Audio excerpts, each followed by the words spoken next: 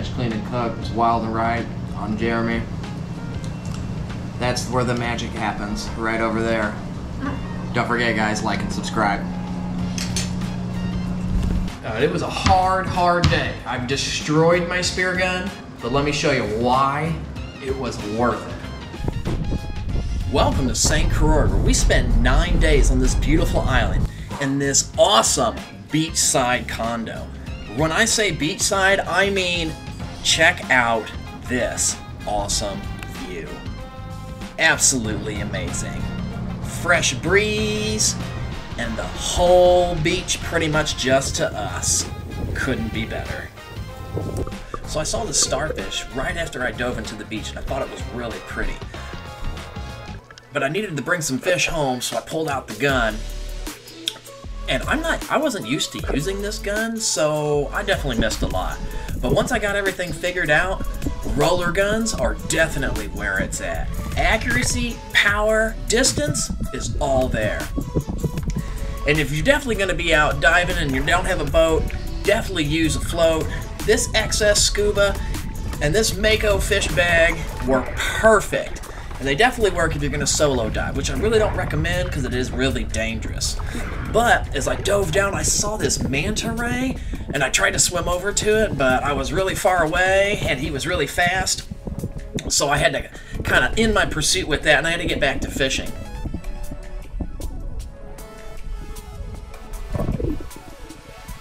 So I've got really bad ADHD, and as I was out fishing, I saw these stingrays, right? And I was like, man, they're really pretty, but I was like, whoa, they're really too close to me. And I was like, I'm not trying to meet Steve Irwin right now, so y'all gotta go. But as I left, I saw this little turtle, and I'm gonna call this turtle Edward. And he just kept doing his little turtle thing, but at one point he started blocking me on my fish, and I'm like, Edward, you gotta go, bro. Like, I got fish I need to bring home. But then I was like, yo, Edward looks really cool, so I went to go see him. And this dude right here was sneaky and huge, so I had to stay away from him. But I almost thought I was gonna get my first lobster, right? And I grabbed him and I pulled it out, and then I realized that it's not a lobster, it's just a husk.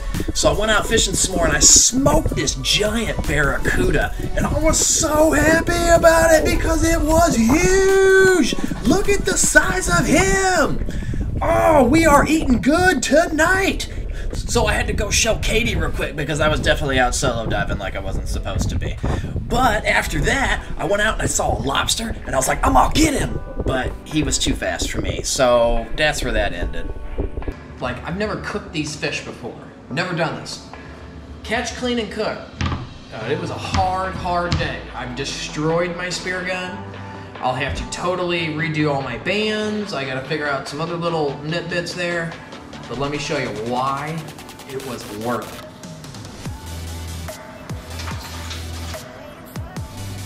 Bam! That's right. Ooh, Dude, look at the teeth on that. Ugh. Got most of the scales off. Butter knife works great. We're gonna cut the head off. So to cut the head off, we got gill rakers right here. So you can see what I'm lifting up. Right behind the gill rakers. There we go. Cut right through that spine. Cut this tail. What I want to do, we're gonna make cuts. Think about this. That.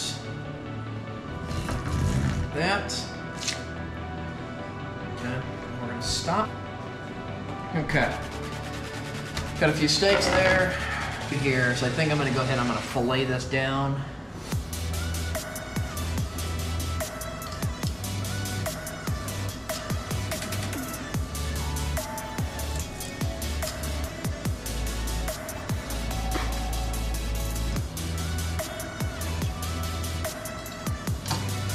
And there it is.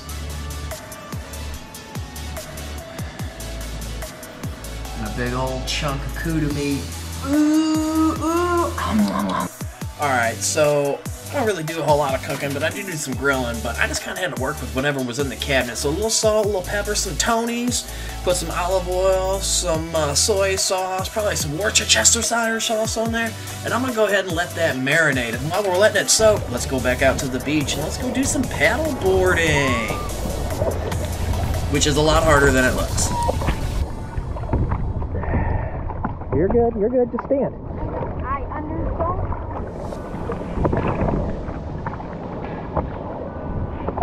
I need a rest. Alright, so once all that was good and marinated, we're going to get this meat up on that heat so we can get to eating it. And these do look fabulous. Now, I haven't really grilled fish steaks before, so this was a new thing for me. So I was really afraid I was going to overcook them and stuff.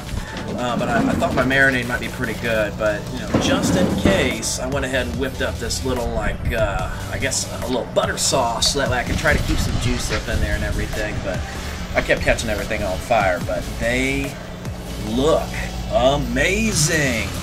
I cannot wait to eat these.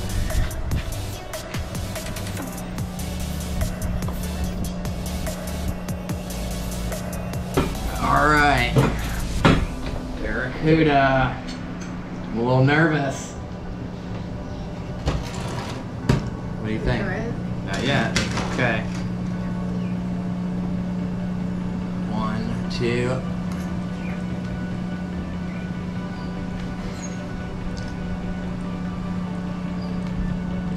These don't taste like fish.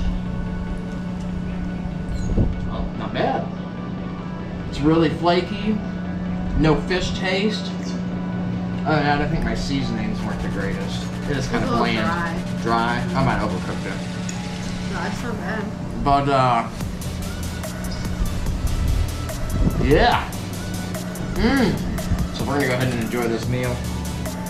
Hopefully you guys enjoy the nice video. Catch, Clean, and Cook is Wild and Right. I'm Jeremy. That's where the magic happens, right over there. Don't forget, guys, like and subscribe.